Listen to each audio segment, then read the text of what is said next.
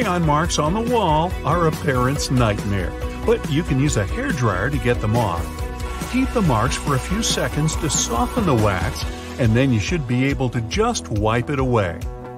If you don't have the correct size coin to put in your shopping cart next time you go to the supermarket, you can use your key instead. If you have a key with a rounded end, you can insert that where the coin would go and the cart should unlock.